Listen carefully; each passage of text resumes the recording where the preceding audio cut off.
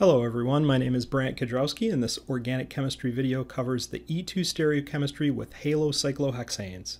The E2 transition state has special geometrical requirements. We saw this in a prior video. The leaving group and the beta proton abstracted have to be in the same plane for the E2 transition state. For cyclohexyl halides, you need to consider both chair conformations. Here's an example. Chlorocyclohexane has an alpha position, and then there are two beta positions within the ring. Let's draw a chair cyclohexane for this molecule. In this chair cyclohexane, the chlorine is equatorial, and the alpha position is the carbon it's attached to. The hydrogens on this beta position are not coplanar with the chlorine. Neither one of these hydrogens is in the same plane as chlorine. If that's not clear, build a model of this and look down the bond between the alpha and the beta position. You'll see the dihedral angle between the chlorine and each of these protons in the beta position is 60 degrees, not 180 degrees as it needs to be. The other beta position over here, closest to us, has the same problem. They don't have the right geometry. They are similarly not coplanar with the chlorine. Therefore, there are no protons coplanar with the chlorine in this particular conformation, and therefore this conformation is unreactive in E2 reactions.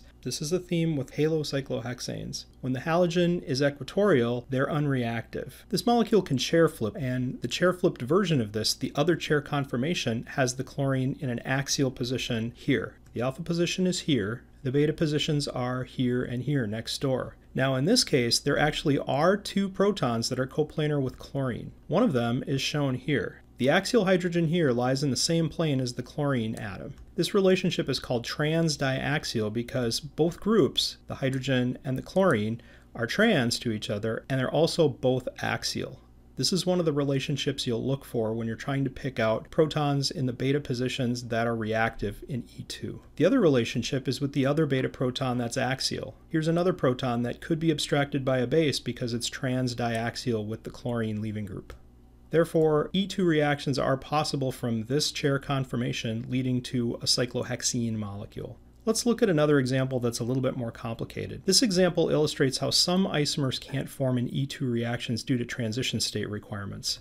As the example, let's look at this chlorocyclohexane that's substituted with a methyl group. The molecule has an alpha position that the chlorine is attached to, and then there's two distinct beta positions on the ring. Here's one of the chair conformations for this molecule. In this particular chair conformation, the chlorine is equatorial, and the methyl is equatorial as well. This chair conformation has no protons that are coplanar with chlorine. Therefore, this conformation is unreactive in E2 reactions.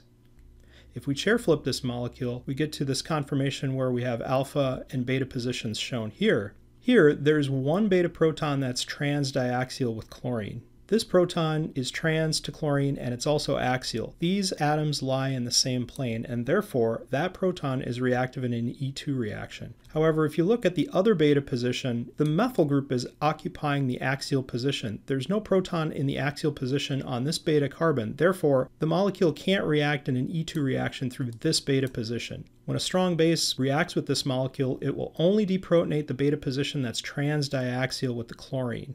That leads to only one alkene product in this reaction. The other alkene that you might worry about, this cyclohexene, is actually more stable, but it's not a possible product in this reaction because there's no transition state that'll allow the bond to form between the carbons in this alkene. Let's look at another example that shows how some isomers can't form in E2 due to transition state requirements.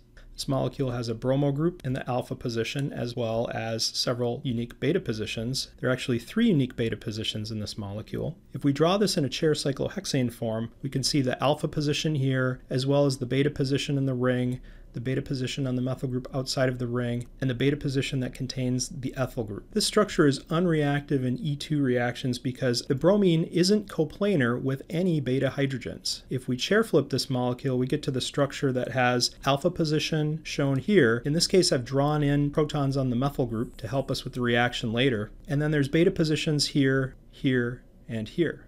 Now in this case, there's one beta position in the ring that is coplanar with the bromine. There's one trans-diaxial relationship shown here. There's also, though, a reactive beta position outside of the ring, and you don't want to forget about those. The protons on the methyl group here could easily get into the same plane as the bromine attached to the ring, so don't forget about beta positions that are outside of the ring. With the strong base deprotonating the beta position in the ring, we can get to this alkene product that has the double bond between the two methyl groups. The other possibility is the strong base could deprotonate the beta position outside of the ring, and that would lead to the following product that has an exocyclic double bond. These are the two possible alkene products in this reaction. Notice there's not a possible product that has a double bond between the ethyl group and the methyl group. That's because the ethyl group is occupying the axial position in this chair conformation, and this beta position won't be able to react because the ethyl group is always blocking the reactive beta position.